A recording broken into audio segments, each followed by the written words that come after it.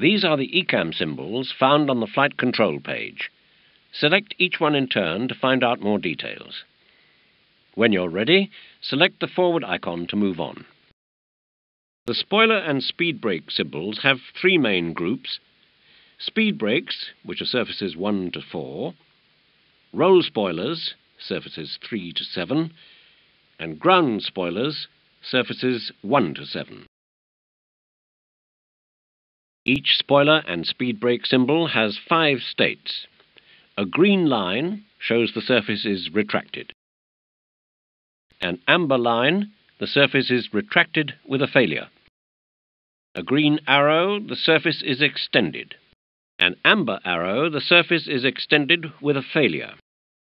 And a pulsing green arrow, the surface is extended on the ground with speed above 70 knots.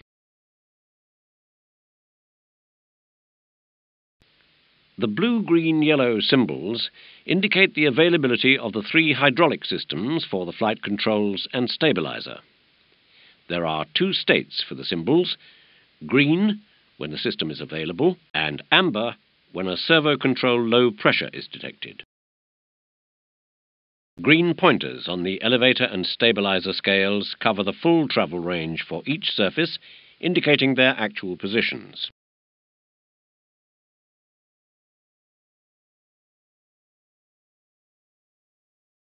Green pointers on the elevator and stabilizer scales cover the full travel range for each surface, indicating their actual positions.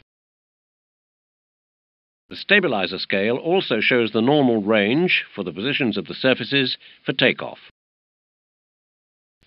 Green pointers on the aileron scales indicate the actual position over the full travel range for each aileron surface.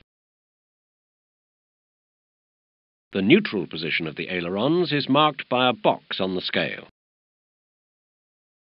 The ailerons droop to act as additional flaps when the slats and flaps are extended. To indicate this, the neutral position indicator moves down the scale.